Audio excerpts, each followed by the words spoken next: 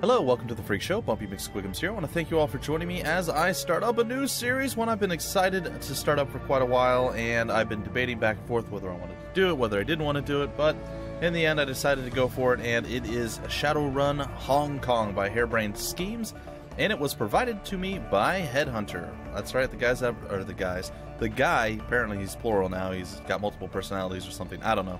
The guy that managed to grab Pillars of Eternity for me and send it my way has also supplied Shadowrun Hong Kong, so a thank you to you, good sir, and a shout out. I played with the options, haven't touched the game yet, guys. It just released, and I'm ready to hop in and see it for the first time. So, let's begin. New game. Alright, yeah, simple enough. And we'll launch the campaign. I do like the fact that all these games lately have had a lot of abilities to mod, and there's several user-made, community-made things, and it's pretty cool. Pretty cool. I am also going to be doing the other Shadowrun games, Shadowrun Returns and Dragonfall, or Daggerfall, I forgot what the other name is, I don't know, I'm drawing a blank, guys, it's fine. But both of the other two games, I will be doing that on stream, more than likely directly following Valkyria Chronicles. Once that's done, I'm going to switch to the Shadowrun series. So, eventually we'll have all three up on YouTube, and yeah, it's going to be great. So, let's get in here. Get started, and we're going to go with normal difficulty because I'm scared of doing hard difficulty because I will lose. Alright, so here we are. And we get to create our character. Alright, am I male or female? That's a tough one. Last I checked, I was a male. Alright, now I can be a human, an elf, a dwarf, an orc, or a troll. Alright, and they all have various different stats at the bottom. Generally, and apparently in this as well, generally humans tend to be right down the middle. They are the not great at anything, not terrible at anything class, and usually, I don't know, I have an affinity for humans in a lot of games, but sometimes I like to play around and be something else entirely. Let's see, the elves seem to... Does it tell us what they... No, doesn't tell us what they generally like to be. Alright, well, they have 9 body, 11 quickness, 9 strength, 12 charisma, so they're actually better pretty much in all ways to humans, except they don't start with the +3 karma at the beginning of the game. So the humans get additional skills at the beginning of the game, or points to get skills, so they're a little bit better that way. However, their stats are all, you know, middle of the field. Take a look at the dwarves. They have more body, you know, average quickness, more strength, and average charisma, intelligence, and a bit more willpower. Way more body on orcs, and more strength. Their charisma is a bit lower, their intelligence a bit lower, the rest down the middle. And the good old trolls. They have the most body, a little bit slower on the quickness, a lot of strength, less charisma, less intelligence, and middle of the line willpower. So I tend to like playing a Decker, and I'm assuming that's going to be the same class that I'm available to play here. So, I'm not sure. Should I try something else? Maybe I'm going to go with a... Maybe I should do a troll and just murder people with, like, fists and swords and toenails and things. I think that's what we're going to do. So we're going to go troll. We're not going to be very smart, but we're going to just crush things. It's going to be fun. So we can be a street samurai, which is probably what I'm going to end up doing, but we'll see. The mage is available. The Deca, the Shaman, the Rigger, or the Physical Adept. And Adepts are magically active creature or characters who focus their magic internally, seeking to reach their utmost potential physically, mentally, and spiritually. As Adepts unlock new abilities, they become honed physical machines, using their magic to enhance their close combat abilities. And we can get key casting, I guess? Or Qui casting? That's QI, so I assume it's key. I think I'm probably going to go with the Street Samurai. Close or ranged combat or both, throwing weapons and a dodge. And body strength and quickness. Now, we're not going to be super fast as a troll, but between the Physical Adept and the Street Samurai, where we're at, we're going to go with the Street Samurai. I've decided. Alright, let's take a look at our... Oh, cool. Our different looks here. It kind of matches the picture. I like that. I like that a lot, actually. Oh, we have chopped off horns here and a bunch of wires in our head. That's not great. So far I haven't found one that I particularly like. That dude's kind of creepy. Well, there we are. This guy's got a black eye and a broken nose. That's pretty good. And he's messed up. Alright, I'm just going to scroll through this a little bit until I find one that particularly appeals to me. I'm sorry, guys. I think we're going to go with this guy. He's creepy looking. I like it. Now, that would probably indicate he's more of a mage than a fighter, but who cares? We're going to roll with it. Can we change anything? Oh, we can. Alright. Let's see. What is this? This is not changeable. Alright. Okay, we have the beard. We can change the hair color. Alright, I'm fine with sticking with what we have. That's okay with me. Alright, we'll continue on to stats. Karma represents the experience characters earn while running the shadows and achieving goals. Karma is used to improve attributes and skills. An attribute or skill rating can be increased by spending karma equal to the next increment of that rating. Thus, improving your body from 4 to 5 requires you to spend 5 karma points. You have some karma available now to customize your character. Alright. Ooh. This is interesting. So there's body, quickness, strength, intelligence, let's see, willpower, I was going to say wisdom, and charisma. Alright, well, body is definitely important, being a wonderful, wonderful, gigantic, horrible, awful person like I am. We can get a cyberware affinity. I don't think that's really something we want to do. But we can use cyberware such as hand razor cyber weapons. Interesting. Oh, well, that's kind of an interesting thing. Compound attack, barrage, and fray. I don't know. I kind of like that. I'm not sure if we should do cyberware affinity, and I thought there were other various things that we unlocked as we went through, but apparently that's not the case. Now here on pistols and other various things like that, there's some stuff. And then strength. Please tell me this could be good. Some melee weapon stuff. Good, good, good, good. All right. This is what I was looking for. Alright, so close combat. The main component, can we unlearn this one? No, we have to keep throwing weapons, huh? That's okay. Alright. We need a rank in melee weapons. And we need close combat to do so. So what is this going to give us? Additional weapon slot, alright. And I think I'll go up to 4 points in that. And then let's take a look here. Melee weapons, thrust increases HP damage plus 2, minus 10% to hit. Pierces up to 2 armor, okay. Critical damage percentage visible, nice. And pommel strike does an additional AP damage, but no HP damage, okay. And I think that's okay for now. We're going to roll with that. I might do one more point in strength. And then we're going to go back up to body. I'll do another point in to... Oh, we actually only have 5 points left. Alright, well, I won't do another point into body. Willpower. This is for spellcasting. Willpower. Used to calculate the chance to hit with hermetic magic spells and key casting. Alright, we don't really need that. Quickness, I suppose, is not too shabby. So when we put... We have 3 points in that. What if we did... an extra point there, and then we just leave it at that. That might work. Alright, anything else super important that we absolutely must have? I don't think so. So, let's roll with that. Biotech. Grants a bonus to HP hit points recovered when using a medkit. Alright, well, we have one available. I don't really... I suppose if we're going to use a medkit, we might... Alright, whatever. We'll get 1 point in that just because. We'll confirm it. And our first name, we'll go with the good old classic Bumpy McSquigums, and of course our street name is going to be Squigs, because that's just the way I roll. All right, and confirm it, and let's see what's available to us.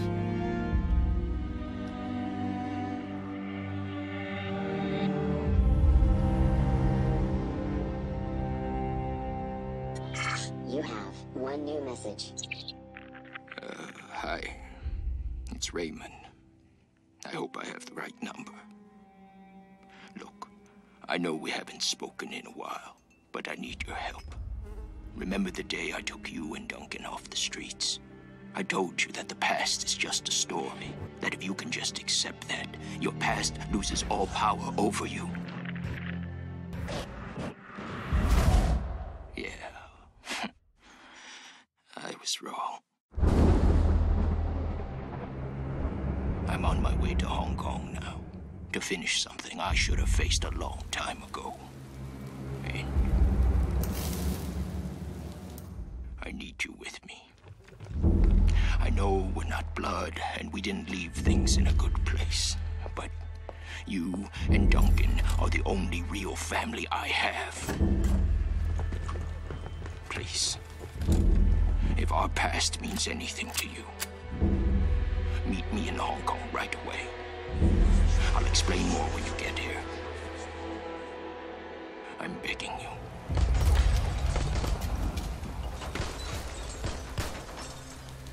I'm almost out of time.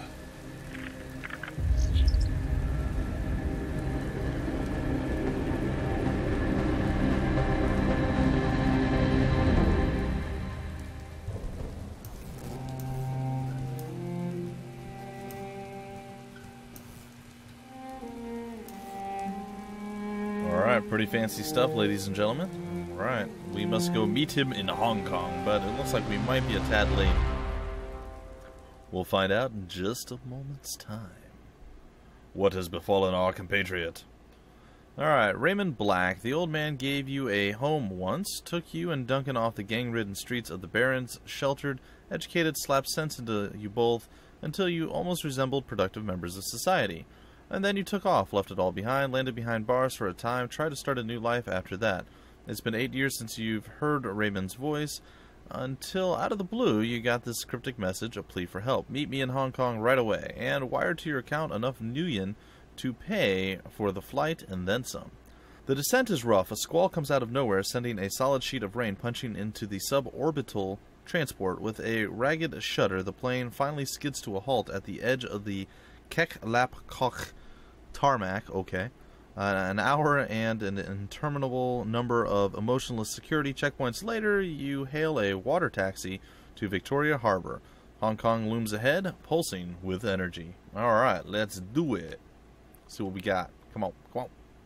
Load, I command you. There it is. Ooh, it's so much shinier than I was expecting. Alright. You step from the churning water taxi to the ponderous rocking of the docks, your stomach lurching at the transition. As soon as you're clear, the captain nods once and steers a small craft back into the harbor. The man never said a word, just handed you a worn brown duffel bag when you stepped on board, filled with gear, some stiff new body armor, and a note. Better safe than sorry. Alright. Above, smog-thick clouds hang low in the sky, reflecting the lights of the city in a nauseating swirl. The wind changes direction more than once, creating a heady stew of aromas. Diesel, sea salt, street food, and filth. It's all you can do to keep your in-flight meal where it belongs. Two figures stand, waiting in the dim light of the pier. The first is an orc, lean with in-your-face muscles and a jaw made to break fists. The second is an elf, one hand resting casually against her hip. Raymond Black is nowhere to be seen. Well, don't you look like crap, Duncan Wu, the closest thing you have to a brother. You haven't seen the man in 8 years, still as charming as ever. He grins. Green's not really your color, Bumpy. Doesn't go with that nice new armor I got you. As you open your mouth to respond, something shifts alarmingly in your stomach, a liquid bubbling sensation. Tough it out. Don't know what you're talking about. Must be the harbor lights messing with you. Must be. Guess you still got some of your old fortitude, at least. He laughs. Consider how much synthanol we used to put down. I'd be surprised if you couldn't handle a little chop. Anyway, we gotta go find Raymond. Find Raymond? I thought he'd be here. Never showed up. He's still got that same baritone rasp. Had it since he was 12. Wu developed early. Did you try him on comm? Nah, just been walking around the dock shouting his name. He says it as a joke, but there's a note of concern in his voice. I've been trying him for the last hour. No answer. Were you worried? Yeah, I'm worried. Wu rubs his head. He's an old man. He's out there alone somewhere. Ray's a smart guy. He can take care of himself. 65 isn't that old, Duncan. I get it. Alright. Okay, now I'm worried. I think you should be. The orc bows his head, his voice sounds far away. He's not the same, Bumpy. Raymond hasn't been himself in a long time. How so? He's been restless, staying in his study inside his own head a lot. And he barely sleeps anymore. I've been worried about him, but I haven't figured out what to do about it. He looks up at you and shrugs. And I didn't have a brother to turn to. Hell, wasn't too sure you were even still alive until Raymond managed to track down your number. The woman standing beside him breaks in. We should get going, Duncan. Head back to the meeting point in case your dad shows up. Copy that, Sarge. They're wearing Lone Star body armor. It looks like Duncan Wu's gone private police. Sarge? You his girlfriend or something? Oh, hell no. The corner of her mouth flicks upward in amusement. I'm his partner. The woman taps her chest with an armored finger. Carter. I figured I could use some backup. Didn't know what Raid got himself into, and I wasn't sure you were going to show up. It's a tossed-off remark, but there's an undercut of resentment in it. You got something you want to say? Nope. He shakes his head. Hey, look, I'm glad you're here, Bumpy. Seriously, I'm going to need some time to get used to having you around again. Been a while since I heard from you. Know what I mean? Memories of sleepless nights and lockup flash by, wondering if you'd ever see Duncan or Raymond again. Wondering if you even wanted to. And then, stepping out into the daylight, suddenly free, the fallout of some obscure corporate restructuring, a few hundred new yen worth of apology from your former jailers, and a decision to start a new life, to leave the past behind, all of it, until now.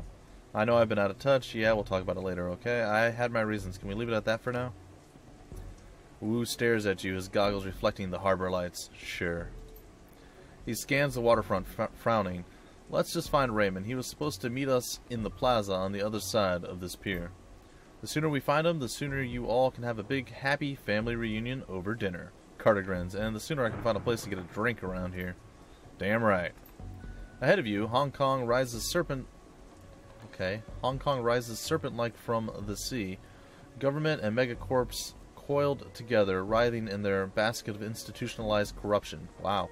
No one can tell where the snake's body ends and its tail begins. That's what Raymond used to say. Duncan turns and starts down the pier. Carter follows. Alright, I like it. Definitely some really, really good flavor text there, guys. And are they going to follow me? Oh, they are. I am a big dude with... Oh, okay, cool. Oh, yes. Oh, I love the controls. It's been a long time since I've been in the world of Shadowrun, guys. I gotta say, it's been one of my favorite games that have come out over the last, I don't know, probably top 10 games in the last 5 years or so. And I only played the first one. Fresh construction is expanding the harbor out into the water. Corporate interests can afford to create new streets. I haven't played the second one, which was supposed to be way better than the first one. Shadowrun Returns is what I'm talking about. Followed by Daggerfall, I think it was. Or Dragonfall, whatever it is. I don't know. I can't recall whether it's Dragon or Dagger. But either way, the second one was supposed to be phenomenally good, like hundreds of times better than the first one, but I even enjoyed the first one, so I'm excited to get my hands on the second one, replay the first one, and to, of course, play Hong Kong, because it's just sweet, sweet nice. Alright, so we have a locked thing there, and I imagine we have no way of unlocking it. Nope, doesn't look like it. Alright.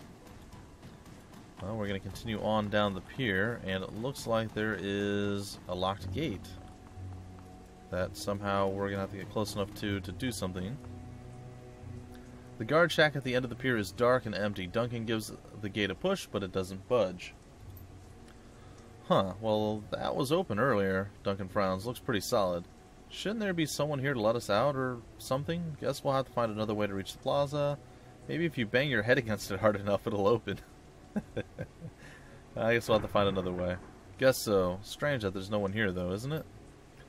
Carter shrugs. Who knows? It's Hong Kong. Not exactly sure how things work around here. Come on, rookie. We can cut through the construction site. I hate it when you call me that. Alright, we're going to have to cut through the construction site. I'll assume it's over here. Oh, we can even zoom in nice and close. Look at the detail, guys. I am very impressed with the graphic upgrade from the original. Well, it says that we can cut through the construction site, but I'm not seeing how we can do that. Oh, a security check. Oh, nice. The gate is locked, but the nearby control panel appears accessible.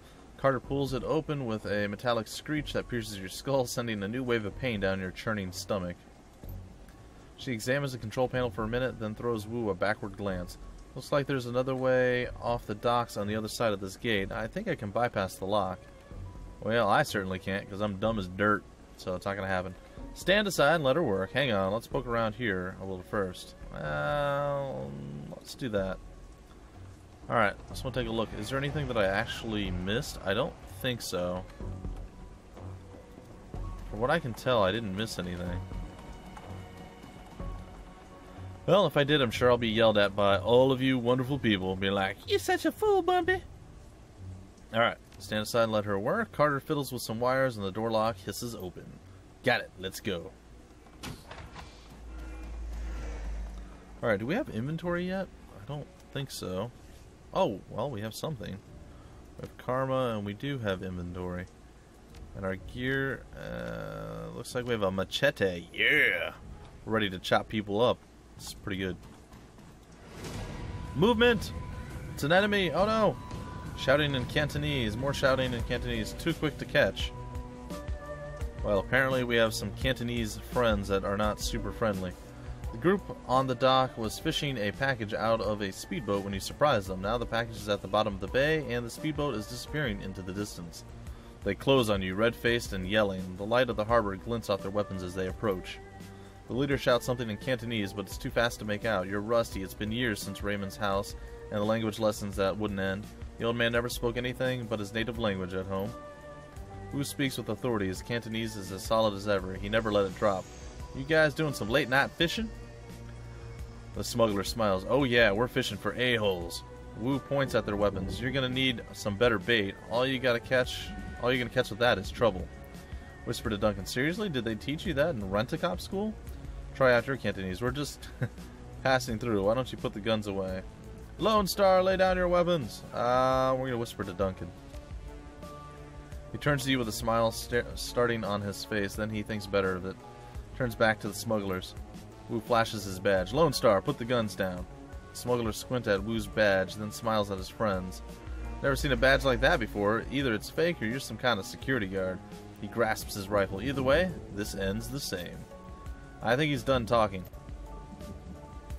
Alright, you are now in turn-based combat mode. Each character on your team has an action pool. Spend these action points on movement, attacks, or using spells or items. Once your team's turn is complete, the enemy will move and attack. Additional tutorial information is available from the reference guide, which can be accessed in the upper right corner of your PDA menu. Alright. Okay, guys, we get to go out and do some murderous things. Oh, I'm so excited. My first combat. It's gonna be good. Do they all have guns? Because I hope not. I don't like getting shot. This dude definitely has a gun. Alright, let's see. Where can we go that we won't get murdered by horrible, awful things? Well, I guess this is going to be the first place we move. And let's see here. Overwatch? We can overwatch with... Oh, we can overwatch with a melee weapon. That is so good. Alright, Duncan's clearly got some sort of SMG or something. We're going to roll out over here. And we're going to try to do some pew-pew shooting. There's an 83% there. Oh, there's a thug hiding behind that box there. That's pretty cool. Alright, let's go for this one. Go for the mage. Killing off the mage is always a good idea. Oh, that's unfortunate. We can't get behind cover with her. Well, not safely anyway. Alright, what do we have here? Increase the aim. We can do a mana ball. Magical explosion that pierces up to 2 armor. We can strip armor. We can heal a wound, or we can do quite a few different things actually. 46% damage. I'm going to roll out a little bit, but we're going to try to stay further away from the gunner. 67%, maybe we can kill him off. And, oh, we missed. It's unfortunate. Alright, well, we gave it a shot. Oh, this dude's got a gun, too. Aw, she just 8 damage, and there's a fireball. At least she missed, too. Here comes the melee thug with his, like, cybernetic arm. Oh, he just got cracked up the side of the dome. And the dude totally missed. Alright, Squigs, get around behind and do some slashy attacking stuff. Yeah! 9 damage. Not really as impressive as I was hoping. Alright, we're going to fire on the mage again, and one more time, and down she goes. We can now get behind cover here, and try to hit this goon. We did very little damage there. Alright, oh, we got shot in the butt. That wasn't good. I definitely misplayed there. Oh, the shotgunner guy continues to miss.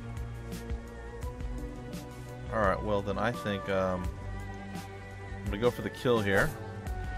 I got it, and then I'm gonna run down over here probably. Let's see how that works out. Duncan's still got some work to do here. We can go with burst fire. Let's do that. Okay, a little bit of damage done, and we're wounded, but not as wounded as good old Bumpy is over there, or Squigs as he's belovedly known. Alright, we have a 59 and a 60% chance. How far out can we heal from? Oh, we can heal from pretty far away. There we go. 17 health increase. This dude's like, maybe we chose improperly here. The shotgunner missed again. We're going to go and close with this guy. Try to wreck his face a little bit. Here we go. Flanked and 52%. 2x crit damage. Not too shabby. 82% or 94. We're going to go with the flanked attack of 94%, and down he goes. Very nicely done.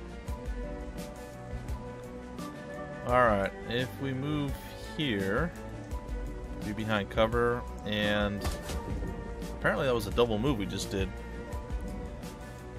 Didn't feel like it.